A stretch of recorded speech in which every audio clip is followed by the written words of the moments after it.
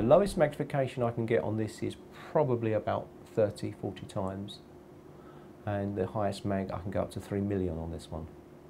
Yes, it's some range.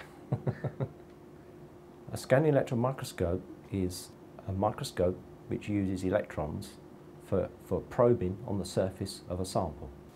Right, the samples normally come in vials or little polythene bags, powders or whatever, and we pick up one of these stubs, aluminium stub, SEM stub. When the sample sits on the surface, we have to use something to stick it down, and we use these little carbon impregnated discs which we stick on, and then we can just dust on the sample, and then we use a can of dust off to blow off any excess sample, and then we pop it in the sputter coater and coat with gold for a couple of minutes. People use gold because it's probably the cheapest form of metal coating. What you want is a replica of that surface, so that when your primary beam electrons hit that surface, lots of electrons are generated. This is a top of the range field emission scanning electron microscope. Electrons do not travel in air, they only travel in high vacuum. The electrons are formed into a fine beam of electrons by a series of electromagnetic coils which rest over the surface of the sample.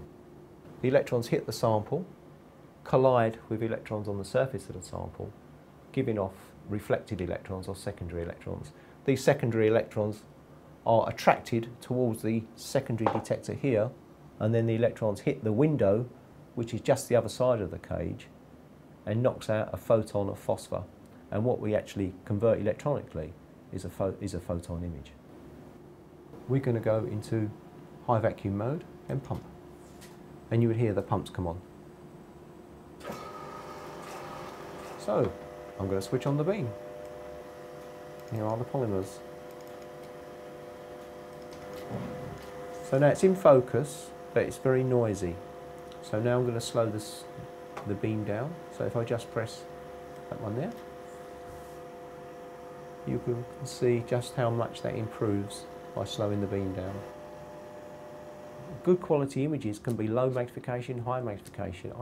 It's a bit like a photograph. I think a good image must have a combination of being good to look at and scientifically informative.